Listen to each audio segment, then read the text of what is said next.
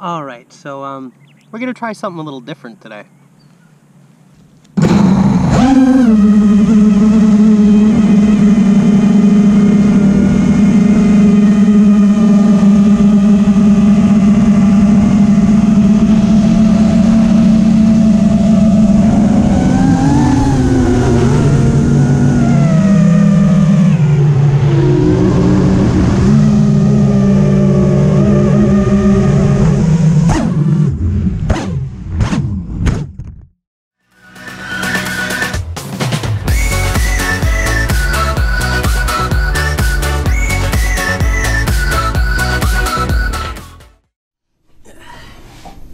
Hey everybody.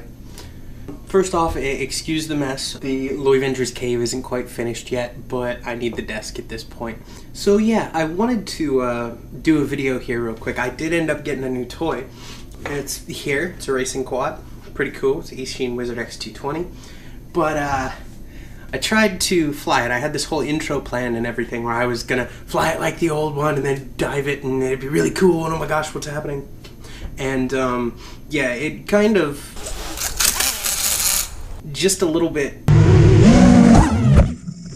is too much. So I need something to give me a little more practice. I've been working with simulators and everything and they're great, but it's just not the real thing. So the plan is to build a itty bitty little tiny one.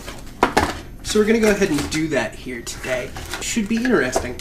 So yeah, let's go ahead and jump down to the workstation. But anyway, so an initiation for those of you who don't know. So this is a racing quad. What you're looking at here is basically 4 motors. There's a flight controller in here, a couple other bibs and bobs. It's got a transmitter both for the video from the little camera and a transmitter for, or receiver, excuse me, for the transmitter, the controller. Basically, this flies differently than any other quad I've flown. You know, your DJI Mavics, your Parrots, things like that. They all run in stabilized mode, which is basically, you know, I want it to go forward, so I tell it to go forward, and then when I stop telling it to go forward, it stops. Quads like this run a little differently. They run in something called rate mode or angle mode. I give the stick an input, I tell it to turn, it turns at the rate that I select until the time where I release, at which point it stops in the air wherever you left it. Okay, so it's a bit different. It's very cool, but it's something that you gotta get used to. And getting used to something that flies this quick is a bit of an issue. So what we're gonna do today is we're gonna build a tiny version of this. So let's go ahead and get started. Okay, just for size comparison, I'm gonna leave that over here. So, from Rack on Heli, we have the frame, tiny little aluminum frame. We have a flight controller from Banggood along with a camera. We have some bits and bobs of propellers for the frame and O-rings for the frame. I did pick up some 1S batteries for it. I'm gonna be missing a piece. Hang on. Okay. The motors are somewhere around here. There. Alright, so I've got motors from Newbie Drone as well. So Newbie Drone. From Hobby King, I got myself a little FSA-8S controller. And from Tiny Whoop, I decided I needed a cute little thing, a cute little cover, because I'm going to go ahead and do what they call the mullet mod, but we'll get into that later. Yeah, you can buy these things for about, let's say $25 online, add a camera to them, or buy ones that already have a camera. They end up being about 40 bucks, but they do not work with your controller. They usually have their own controller, or they work with, you know, like the Tyrannus or one of the other major brands. As you can see, I have a Turnigy Evolution, which I dropped, which none of these Tiny Whoops can actually fly with it. So we're going to go ahead and build one that can. So that was just a quick initiation here real quick. I wanted to let everybody know what all's going on, because I do have some viewers who just have no idea what I'm talking about here, and, you know, some other people who are just getting into the hobby.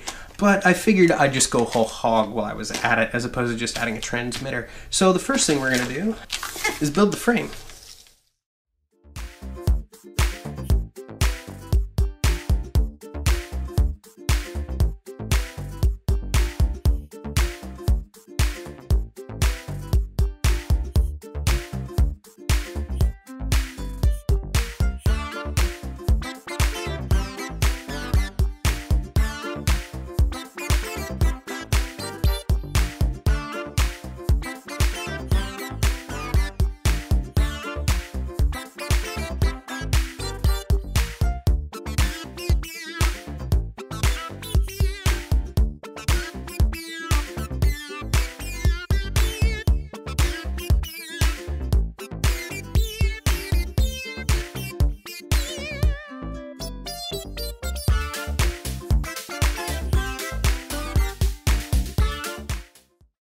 We have a little frame together.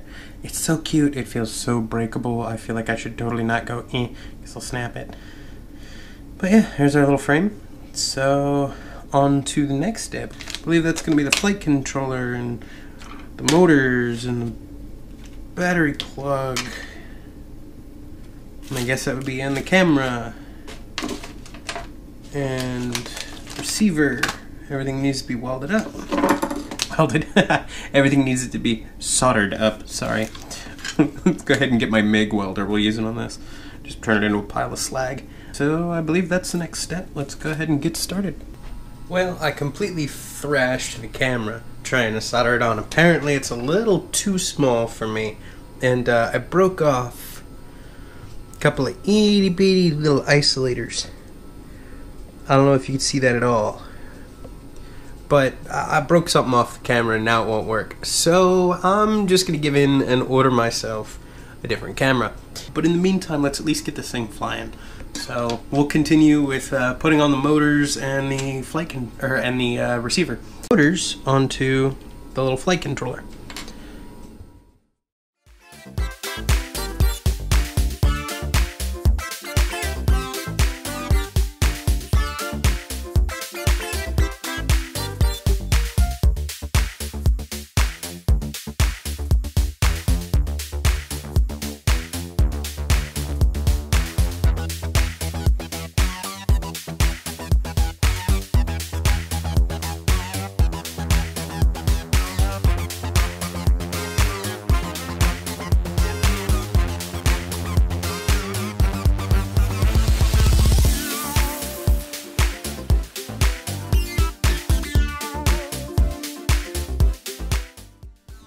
Alright, now we're going to get the receiver installed. This is actually the part that the controller talks to that tells this what to do. So I'm going to go ahead and clip this here, and we'll go ahead and set it up, I guess, for S-Bus, because it'll just be easier.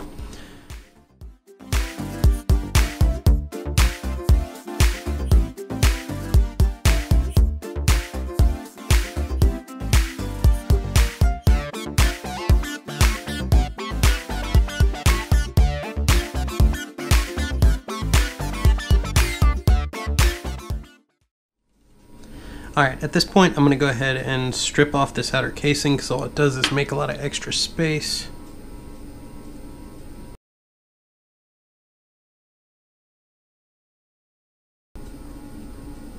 It's a really big antenna for this little tiny thing, but we can make it work.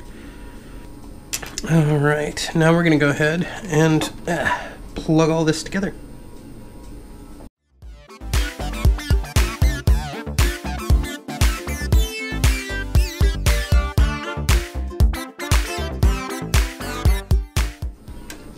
Alright, now let's go ahead and get the motor hooked up.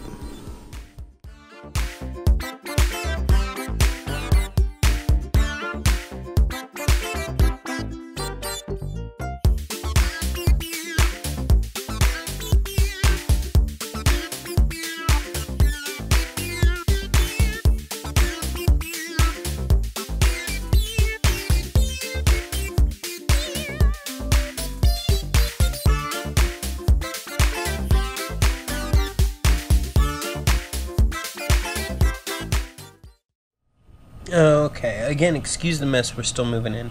But at this point, we're going to go ahead and flash the little tiny board with the newest version of the SP Racing F3 Evo firmware. Okay, so after all of that work came the troubleshooting. I had put in all the motors backwards. Dang it, dang it, dang it, damn it, dang it, dang it, dang it. And I had used the wrong receiver style. I was using S-Bus, and I needed to use PPM protocols because apparently that's what the Turnigy needs for this particular board.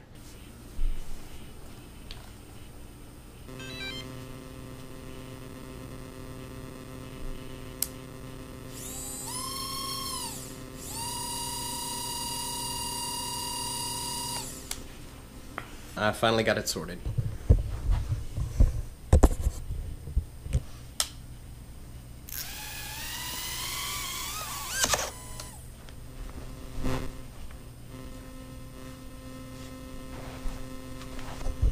Well, sorta. Hang on a sec. Alright, little dab of crazy glue on the props to hold them all together, and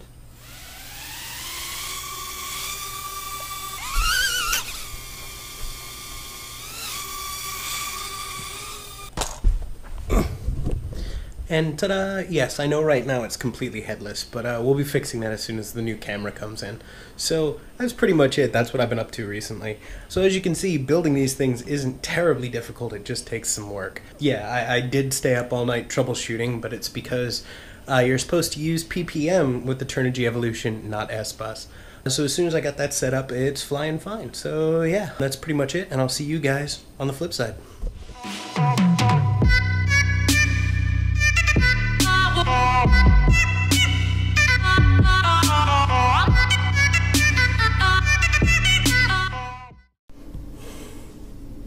I just want y'all to see this real quick. Hello. Hey you. Yep, every time I try and get any project done, any video editing, anything, not only is my mic covered in cat hair, I'm covered in cat hair because that little guy loves to just get in the middle of everything. Isn't that right? I'm just nosy and like to say hello. Yeah, we know you do. Say hi. Say hello to everybody. He wants to say hi.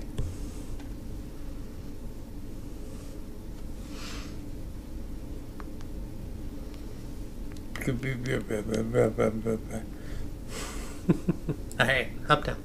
Let Daddy get back to work. Hop down. Pew. Thank you.